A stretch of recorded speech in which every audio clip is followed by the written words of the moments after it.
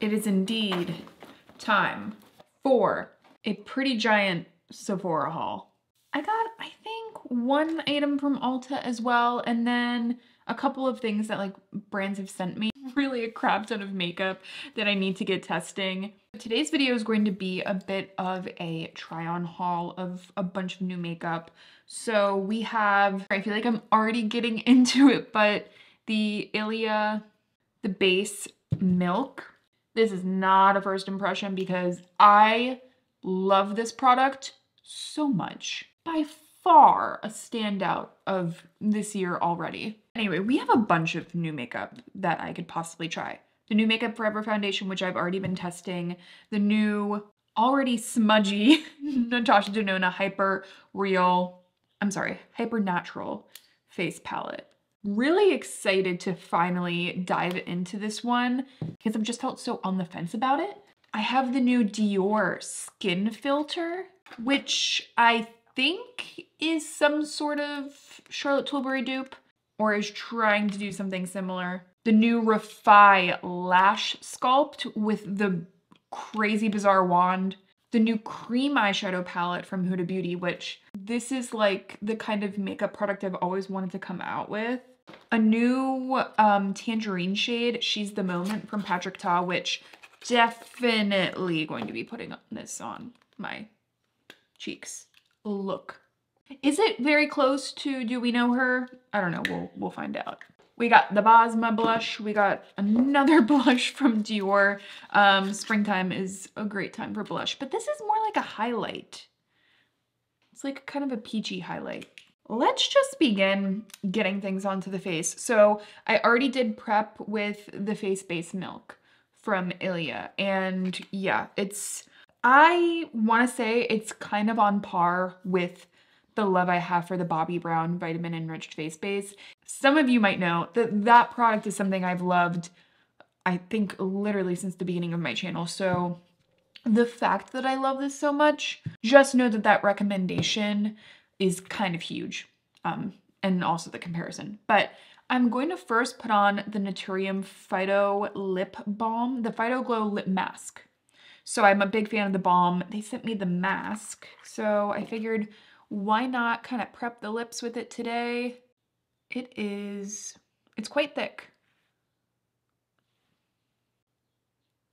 I wish I had the box so I could figure out the main ingredient in here. Very light sweet scent. That feels really, really good on the lips. My lips were a little bit dry. The Dior Forever Glow Star Filter, I have this as an option.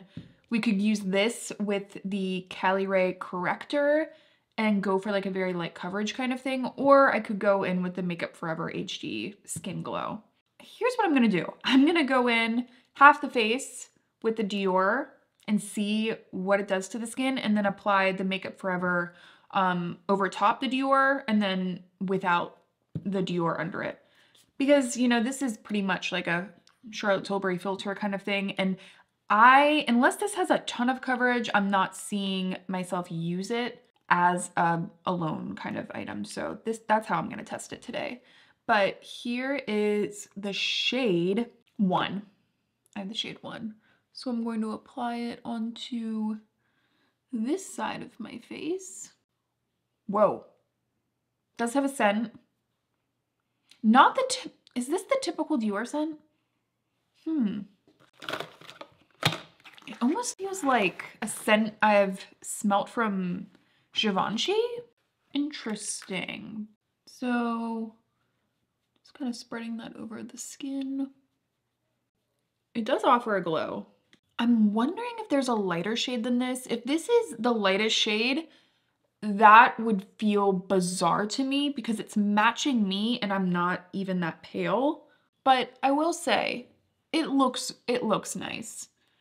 It does offer this kind of soft, filtered effect. And what I am immediately liking more about it than the Charlotte Tilbury is there's a little bit less mica. So as a true, like, all over the face product, I tend to lean towards items that have less mica and less of a pearl. So that is without, that is with. It definitely has a little bit of coverage. Like, I would say immediately, if I had to choose between going out of the house with this side or out of the house with this side, I would go with this side. So, you know, it's doing something. But let's see the Makeup Forever HD Skin Glow. Able to see how this reacts with this product. And luckily, this is also a foundation I've been testing. So that's good. If we were doing like first impression on top of first impression as far as the foundation goes, you know, things can get a little wonky, definitely have been there. I'm going to take my beloved BK106 foundation brush and just start applying. I do also really, really love using this foundation with fingers, but today, just for messiness sake, I'm going to use the brush. And I will say this shade of the Makeup Forever is 1N00. It is a little bit too light for me, but I do like the undertone. So what I've been doing essentially is just like bronzing up the skin extra. And I finally bought the right Makeup Forever foundation. I had been testing the wrong one. I did like an entire wear test of it, and then someone caught it in my comments in another video. Was like, oh, stay tuned for like a wear test of the new HD foundation from Makeup Forever. And someone was like, I don't think that's the one. And then I went back to Sephora to actually pick up the right one. I almost bought the same one again. The reason I think I did that was that the packaging just looks so similar. I don't have any excuses, but. So here is what the foundation's looking like. There was truly a part of me that did not to expect to love the Makeup Forever HD Skin Glow as much as I do, but it's just so freaking pretty. I do want to take, I think like a sponge, just kind of melt everything back in. What I really enjoy about it is how thin it is on the skin while leaving this really pretty finish.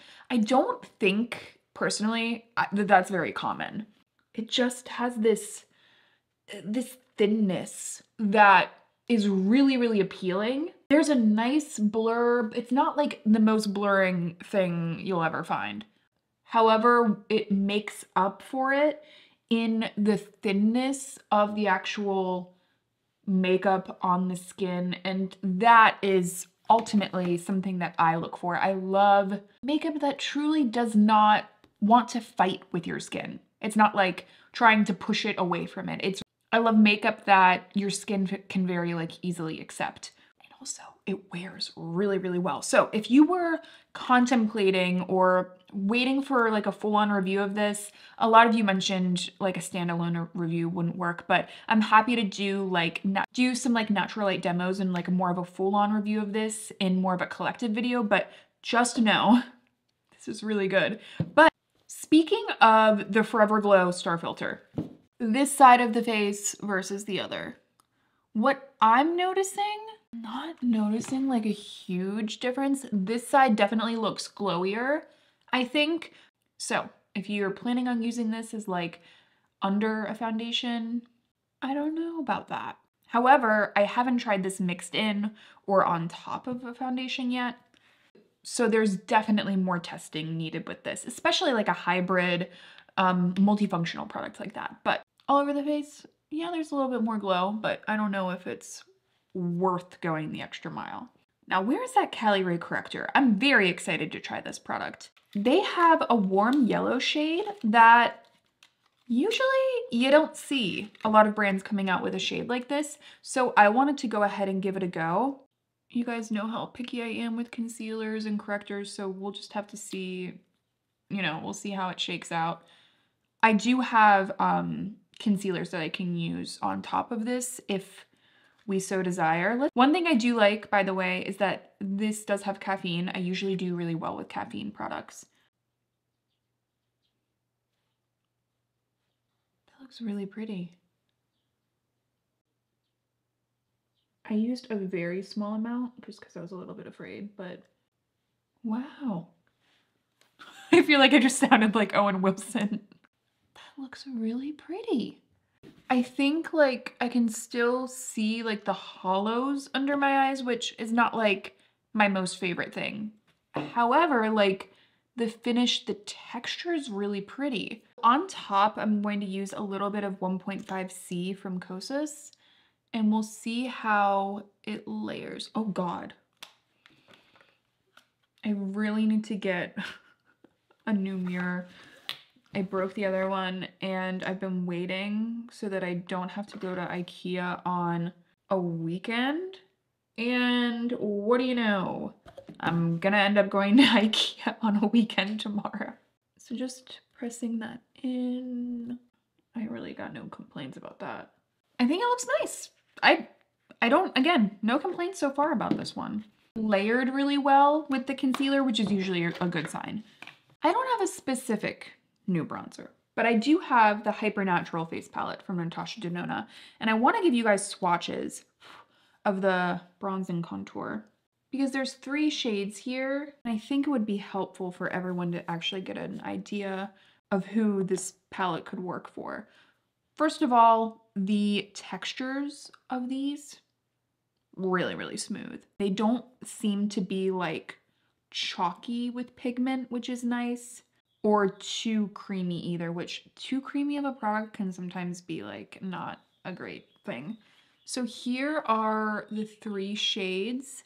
We have the lightest, the medium, and the deepest. They do seem to be buildable, but I still don't think that this is going to work for very, very deep skin tones. Bronzer contour portion of this product. I'm going to go ahead and use the lightest shade in here and get to bronzing.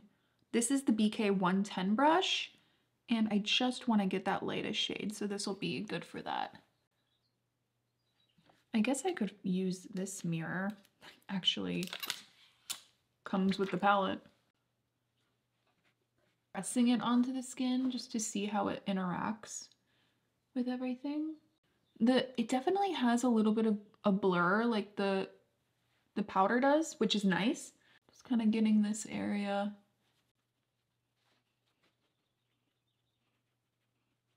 You know, it's interesting. The more I look at the Dior as an all-over product under the foundation that I have going, the more I'm like, I just feel like it exaggerates a little bit of like the fine lines that I have.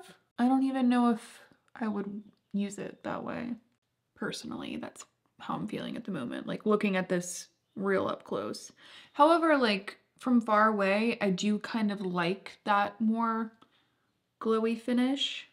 Now I'm going to take just the tip of the brush into the powder and kind of just go down the nose a little bit. Like a contour for the nose, but like not really. Just like more of like a defining kind of thing we have going. Yeah, I think it looks good. As beautiful as the blush in here looks, I think I do want to go ahead with the blush that I've been waiting for. It is the Patrick Ta She's the Moment Tangerine Blush. Hold the phone. Taking that, as I usually do, like right under the eye. Oh, that's pigmented. I don't think you guys can necessarily see it as much in the monitor, but like, or on camera, but that was a lot of pigment right away, so I'm gonna need to blend that out. But it is pretty. I love a pop like this with blush. With a tangerine blush, it just like really wakes up my skin in a way that I think other blushes really don't. It just feels very fresh, and I think it just like, I don't know, I just think my skin tone and like my season does really well with tangerine. I'm just gonna take a clean brush again and just kind of like blend this out a little bit because it is a little intense, but what are you gonna do? I like blush. And now let's go ahead and take the cream. Usually the cream is like very, very similar in color, and quite thin and dewy. Yeah, still a very similar formula to what I'm used to from these duos. Looks really nice. And even like, I just love the way the cream applies over the powder. Like even the powder from Natasha Denona, the bronzer I just used. Like, do you see that? I love the kind of moisture that it adds back to the skin. I think like the powder is beautiful because it's like very blurring and soft. The formula of this powder is not far from the formula of the Natasha Denona, by the way. Very similar, but the moisture that that cream blush adds back in, just very, very inspired in my opinion. I also do have a highlight though. This is Peachy from Dior, and I think I want to at least swatch this for you guys. I wasn't expecting it to be this deep. It looks like it can be sheared out pretty well. Should we try it? I don't know, I just love the way the cheeks look so much, and I'm afraid I'm gonna like mess it up, but all right, I'm gonna take a little bit, like such a small amount. It does feel like these new like liquid illuminators from Dior have quite a thin texture that dries down. So I'm gonna call that pretty similar to the Charlotte Tilbury like Beauty Light Wand formula. That doesn't look bad. But again, I'm like really not taking much. I'm just kind of like taking my finger from the back of my hand and then pressing this on, because the cheeks and the blush are like really, they are a statement today. Oh God, that looks really cute on the tip of the nose. You know what's interesting? You know, like some people when they put the blush like right on the tip of the nose, and it's like, you know, I understand how that could be, what's the word? Polarizing. But if you like that look, this little highlight does really well with that. However, I do need to like wash my hands now because I feel like I got makeup everywhere. Okay, so like the base is mostly done. I want to go ahead into the eyes. Gotta tell you, really, really loving this Patrick Ta blush, and She's the Moment. I think she's the moment. Today, though, I really, really want to try the Huda Beauty Creamy palette. I think we should go in with the Natasha Denona Hypernatural palette. I think what I want to do is like just do a very simple look with these two shades, because I saw her doing that on Natasha Denona. I saw her doing that on Instagram, and I just want to see like how it translates. Just two shadows all over the eyes. Like how pretty does it actually look in person? So far this is a really nice shade. It's called Everyday, and it's a nice brown shade with a little bit of a shift. It's like a very, something between a satin and a metallic, I would say. It's gonna blend these edges out a little. If this is going to be like a true everyday palette, it needs to be like super easy to work with. And I'm gonna take just like a little bit more on the outer corners just for a touch of definition, but again, going for like more of an everyday kind of look. I don't want it to be like super, super smoky. That blended really nicely. It's pretty, but like, you know, I'm not like wowed right now. Like it's nice, you know what I mean? But this sparkly top coat looks freaking beautiful. It's called Dreamy. Oh yeah. She knows how to do it. It's really nice. It's a more of like a drier, sparkly top coat formula that's very translucent. And the glitters are a little bit more, they're not like all the same weight, which is kind of nice. Kind of adds a little bit of dimension. But I gotta be honest, for the money I spent on this, not convinced. I'm gonna take just a little bit of the Statement shade, the deepest shade right here, and just kind of do like a little bit of like a wing, just for kicks. I think it would help make the look come together a little more. Yeah, I'm gonna say the wing definitely helps, but you know, I do really like this shade that I used for the wing. I think the eye look as a whole looks really pretty.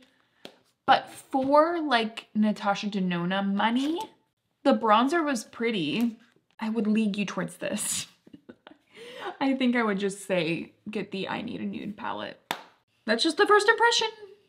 That's how I'm feeling though.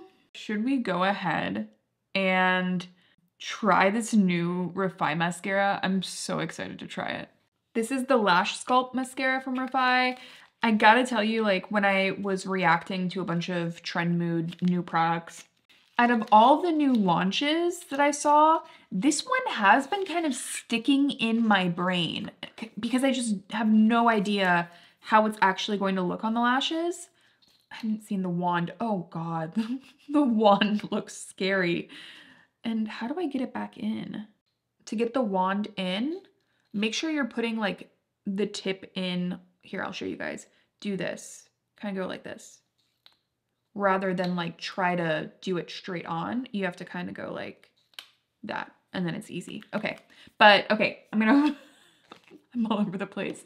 I'm going to curl my lashes. So went ahead and set my brows with the Infinite Hold Brow Gel from Make Beauty, which I think might be one of the best brow products I've ever used in my life.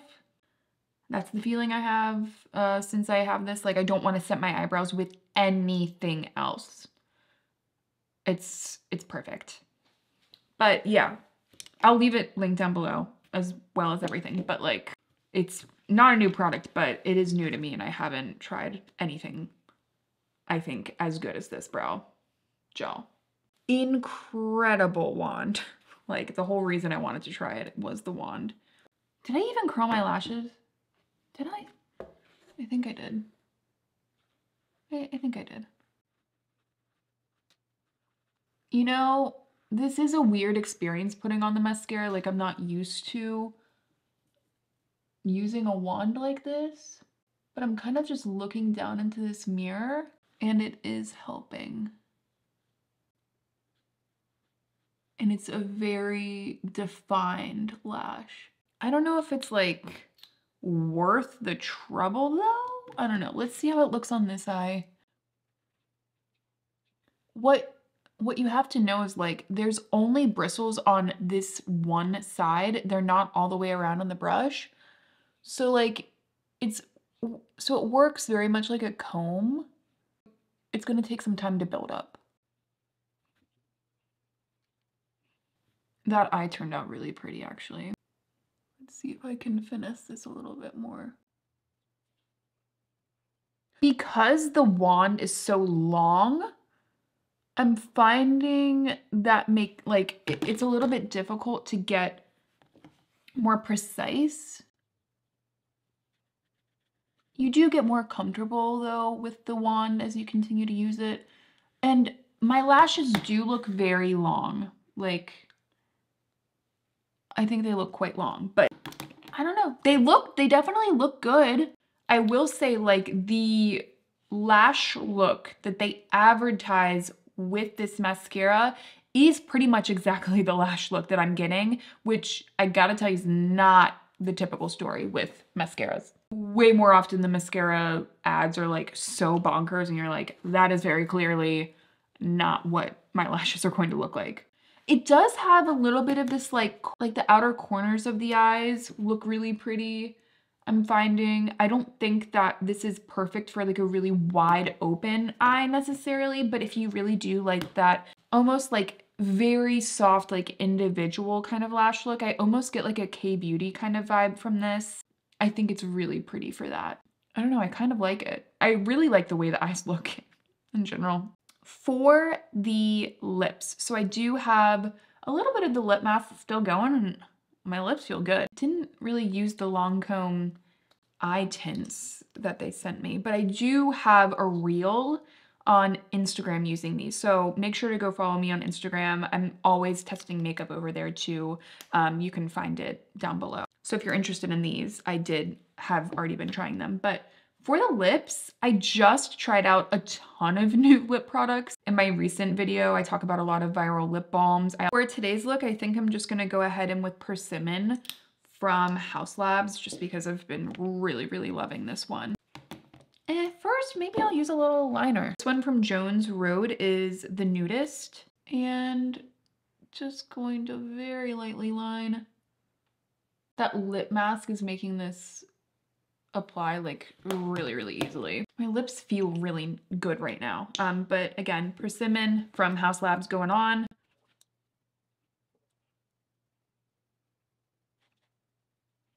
It's just such a pretty, like, everyday lip product. And this is the final makeup look.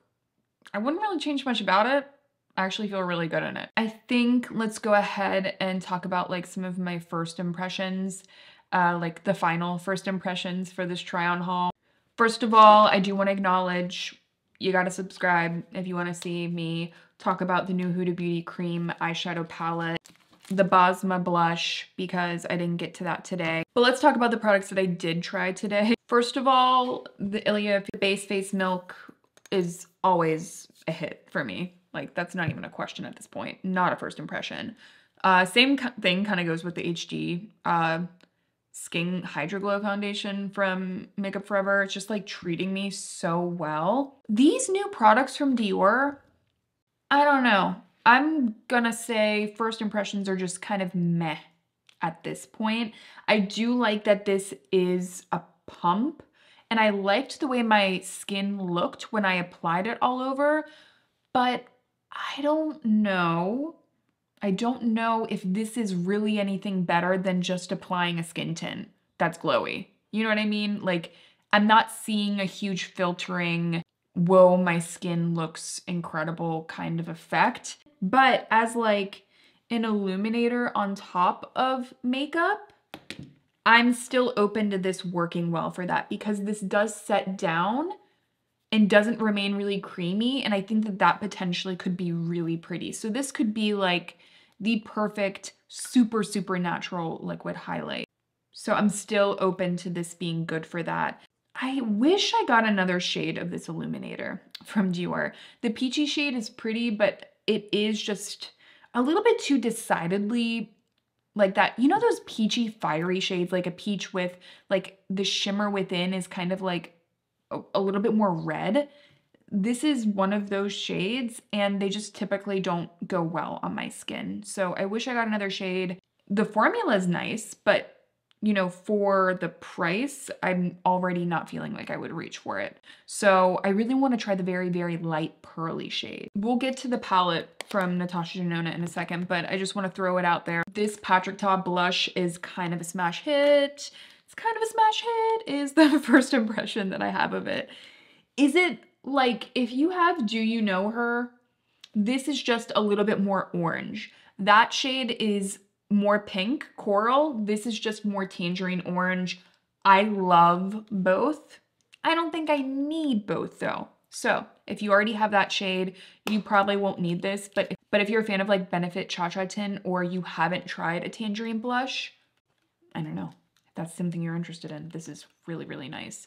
This palette from Natasha Denona.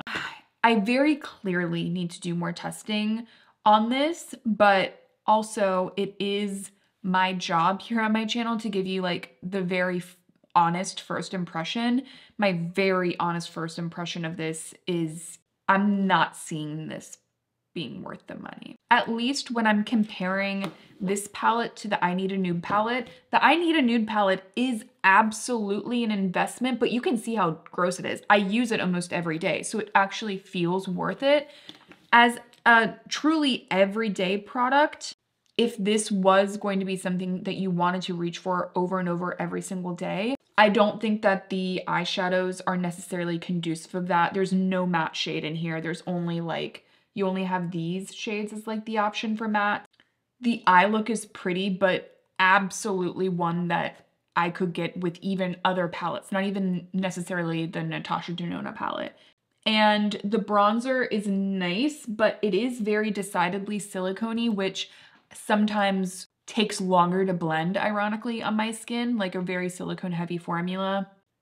I haven't tried the blush yet. I'm holding out hope for the blush, but it's not that any of it's bad. It's just like it's lackluster. Like I would much rather you all pick up the I Need a Nude palette and then like one of the L'Oreal bronzers, like the Fresh Wear bronzers, because I think that the formula of that is just as good as this. I know that kind of defeats the purpose of everything being in one palette. I'm just telling you guys the truth, like what I truly feel about it as a first impression is that I'm not wowed. But anyway, so the Refy mascara, I'm honestly really excited to try it again because I feel like this might be one of those mascaras that like you keep using it and then all of a sudden you're like, wow, this is awesome. Because I gotta tell you, it's not like going super clumpy as I keep putting it on. And typically these kind of like, you know, the typical like defining lash mascara will do that, but this one is not. And though the comb is really wide, and I am not gonna lie, I find that kind of annoying, like the actual wand is quite wide. I am looking at my eyes and my eyes look pretty big.